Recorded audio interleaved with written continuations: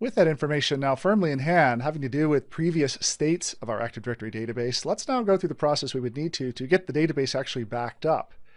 This is something you probably already know how to do, so this may be kind of review. But all I want to show you here is the fact that on this server, I've already come through here, and if I go through the Add Rules and Roles and Features wizard, I can go next and then next and come down here to take a look at the features to show you that the Windows Server Backup feature has been installed onto this machine. Now this is an optional installation, but this is the native tool to be used for actually backing up not only the server, but also Active Directory on that server.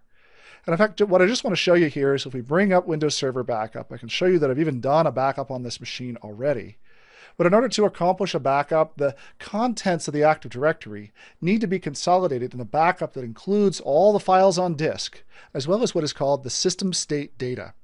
And so that's been done here by this full backup that was accomplished not too long ago. If you wanted to create a new backup, you could do so by either scheduling the backup or by backing up just the server one time. And down here under different options, you can choose either the full server backup or a custom backup, where I just want to direct your attention here to not only the local disk, so the C drive here, which is the system volume, but also the system state information, which is where also the contents of the Active Directory and all the other bits that make up the system state of this domain controller reside. You will require these to be as part of the backup in order to complete a restore then later on. Now, I've already gone through this process here, as you can see, and so I've created a backup that we can then later use in order to perform an Active Directory restore.